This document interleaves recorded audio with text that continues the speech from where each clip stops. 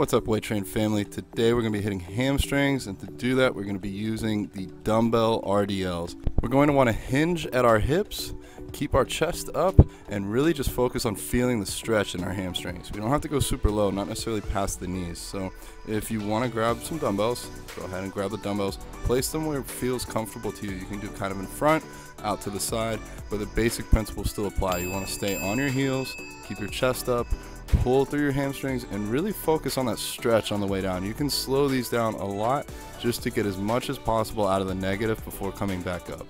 Go ahead and throw these in at the end of a leg day to help stretch out your hamstrings, and let us know what you think in the comments below.